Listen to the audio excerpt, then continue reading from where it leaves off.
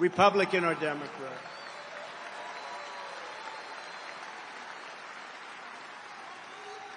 But getting back to a subject called Kamala, who's the worst? You know, I ask you this question because this has never happened before. So Biden's running. I wouldn't say his debate performance was one of the best, right? Do you agree?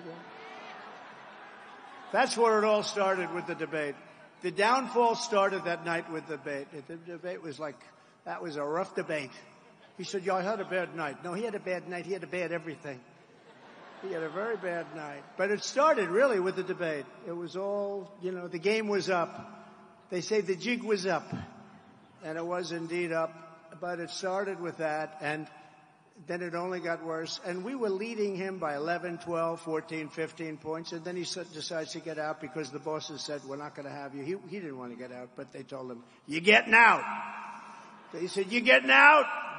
You're getting killed in the polls. You can't win. You saw that. You can't win. You're getting killed. So now they bring in this one who's worse than him. She's worse than him. Because he's a fake liberal. You know, he wasn't that liberal. He was fake. She's a real liberal. She really is a real liberal. She's much worse than him. Now, if we start beating her in the polls by 10 or 15 points, are they going to bring in a third candidate? It's like, you know, Trump is killing this guy. All right, out. Let's bring in a new one. Out, out. And then maybe at some point they get one right, but when will that stop? And you know, the guy had 14 million votes. So much for democracy. You know, they talk about democracy. He had 14 million votes and they said, we're going to give it to somebody with no votes. She had no votes.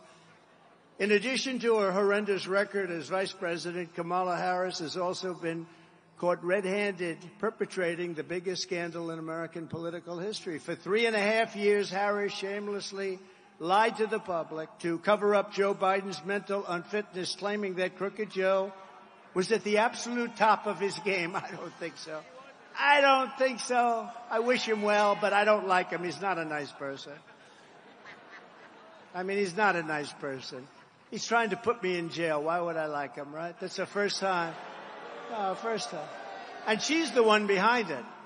And she's got a new line, you know. She's going, I'm the prosecutor. She's one of the worst prosecutors in history. She destroyed San Francisco. I'm the prosecutor, and he's the convicted felon or something.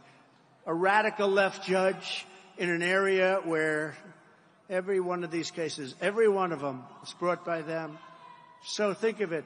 They get me to that position, and then their campaign says, I'm the prosecutor, and he is the convicted felon. That's their campaign. I don't think people are going to buy it. And we won our big case. You know, we won the case in Florida. That was a big one. We won that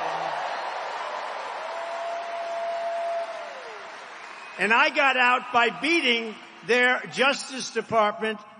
And he got out of the same case, except his was far different because he had 50 years of documents, right? He got out by being incompetent. The prosecutor said he had no memory.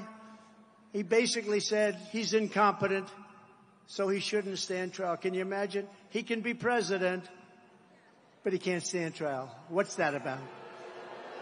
But it was all headed up by her because she's a prosecutor, a really bad one. If Kamala will lie to you so brazenly about Joe Biden's mental incapacity, then she will lie to you about anything. She can never, ever be trusted. She can't be trusted. And just like crooked Joe Biden, Kamala Harris is unfit to lead. She's unfit to lead. She'll destroy our country. In a year, this country will be destroyed. A vote for Kamala is a vote for 4 more years of dishonesty, incompetence, weakness, and failure.